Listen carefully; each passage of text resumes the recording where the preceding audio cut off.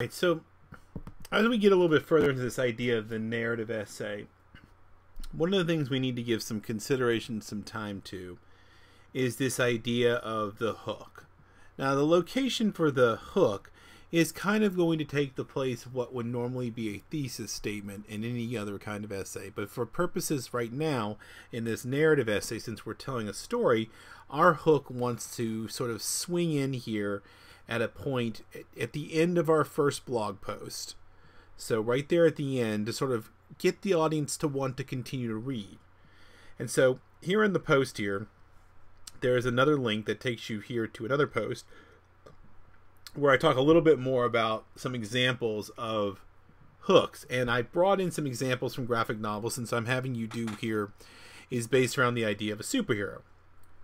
So if you click on the links here, you can take a little bit further, but I've also summarized these for you, but you can take a look at them in more detail here. The example here, the first one, is this introduction begins with the visual interpretation of the lines of the book of Revelations, quoting from it, and leads to a warning about turmoil, and that's its kind of hook. It's setting up a story. Here's one from Flex Mentallo, and you can click on it and take a look at it.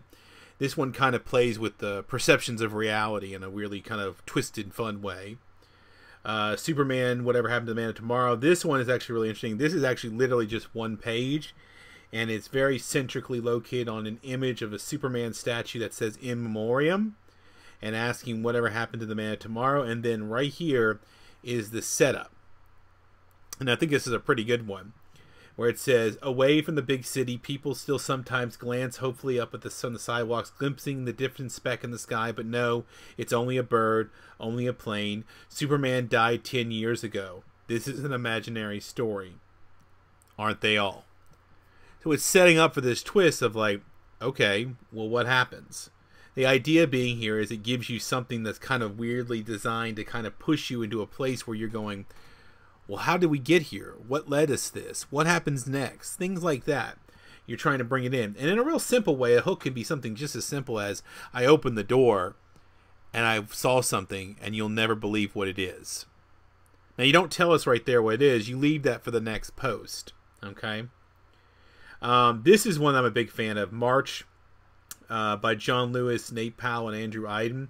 This one takes place on the Edmund Pettus Bridge. This is based on historical events. And it's really interesting because this is where the protesters, led by John Lewis, who recently passed away, confront the police in their march on the capital of Alabama, told it's an unlawful assembly.